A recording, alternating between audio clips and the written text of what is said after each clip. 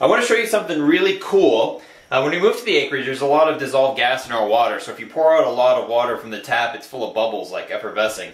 It's usually one of two things. It's either CO2, or in this case, as I found out later, methane. So if I light a lighter here, and this is the best one for it because it has a large vertical run of copper pipe, so it gathers at the top, which is where this tap is. So if I light a lighter, like so, and turn the hot water tap on, there's a gas bubble here, and there usually is, before my lighter dies, you get flames. And then it'll go away as soon as that gas bubble's gone through.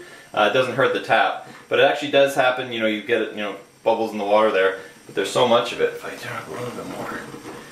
And this sink's pretty much the only one that can do this, where it kicks out enough gas that it'll actually support a flame. Usually there's water right behind it, and as soon as water comes out, like so, it puts the flame out. But wicked awesome. That's what we mean when I've got flames coming out of my tap.